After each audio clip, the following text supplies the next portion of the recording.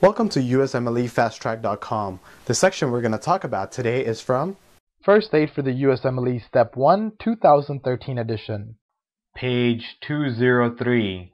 What is Type 3 hypersensitivity?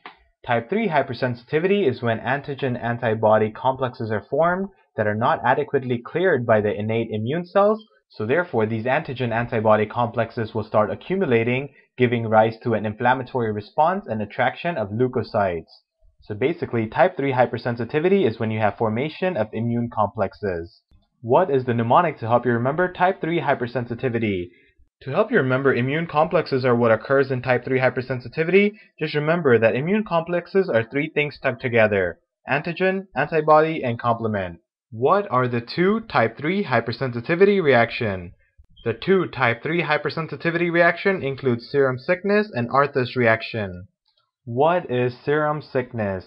Serum sickness is a type of immune complex hypersensitivity or type 3 hypersensitivity reaction. In this condition, what ends up happening is that when an anti-serum is given, which might be derived from a non-human animal source, the human immune system might mistake the proteins present for harmful antigens, and therefore it will react to it by producing antibodies, which will combine with these proteins to form immune complexes. These immune complexes will then enter the wall of the blood vessels and initiate an inflammatory response, and therefore leading to that type 3 hypersensitivity. A few additional things to remember about serum sickness is that now most of the serum sickness is caused by drugs and not serum.